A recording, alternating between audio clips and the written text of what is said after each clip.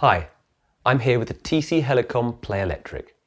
In this video I'm going to show you how to connect the device to your computer in order to back up your sounds, load new sounds to the device and how to update the onboard software to the latest version. First, plug the USB cable into the back of your device, then plug the other end into your computer. Next, load up TC-Helicon's voice support software. If you do not have the voice support software, this can be downloaded from the TC-Helicon website. Once the software has loaded, you should see a screen like this. If you have not connected your device already, now is the time to do so. Once you have your device connected, the software will need to run a scan to detect what this is. Once the scan is complete, you should see the name of your device in the bottom left-hand corner. On this screen, you will also see several tips and articles that are specifically designed for singers that are provided by Voice Council magazine.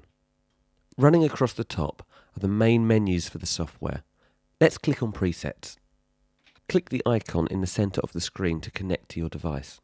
On the left-hand side of the screen, you will see all the presets that are currently on your device. On the right are several additional presets created by TC-Helicon that you can also load onto your device.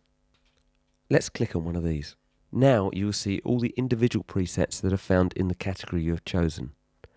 You can drag all of these, or any particular one of these, over to your device. Another thing you can do is back up all the presets that you have loaded onto your device, including the ones that you have created. Do this by clicking the Export button. Here you can back up all of your sounds as a single file on your computer. This file can then be used to reload all your sounds onto the device should you lose them.